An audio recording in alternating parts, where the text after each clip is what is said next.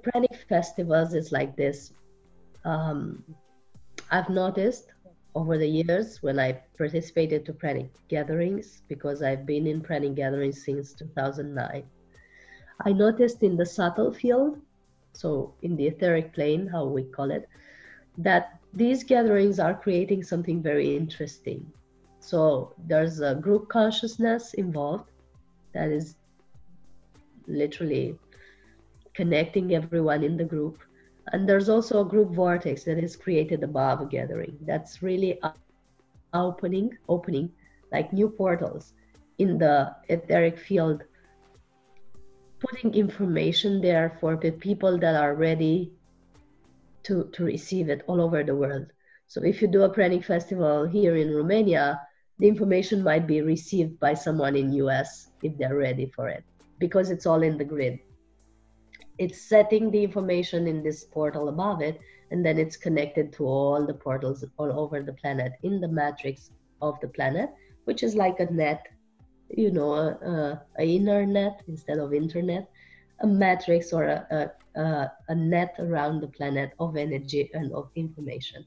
And that's helping everyone that is open to this to learn more or to open more for a pranic path.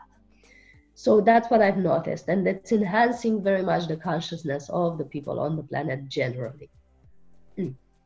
So having noticed that, I said, okay, let's have more of this. So this is how the Pranic Festivals in Romania have started. I've really felt guided to do a festival in a specific place of Romania, and it has been continuing for 4 years now. And this, the last year, I've been guided to do a Pranic festival in India. Actually, I got to a place in India 2 years ago for a Global Congress for Spiritual Scientists. And while I was there, I was intuitively receiving this information that soon a Pranic festival will be necessary there. And 1 year after, I felt guided to do it. While I was doing a retreat with, I was preparing a retreat with Babaji, which is a very dear master to me. I was guided to do this festival in India, at this specific date. So it's going to be in a beautiful pyramid in India.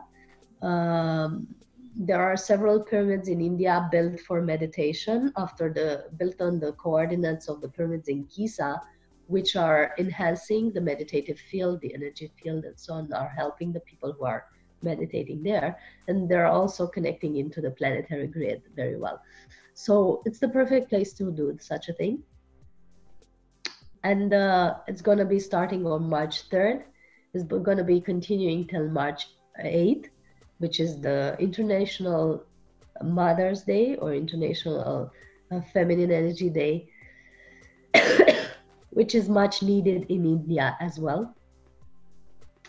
It's going to be fabulous speakers, friends of mine who have been breatharians or living on light for many, many years now, 20 years, 14 years, 10 years. So we're bringing the best and the most disciplined on this path. There's going to be conferences live where you can sit next to them and ask questions, and also online conferences that allow questions as well.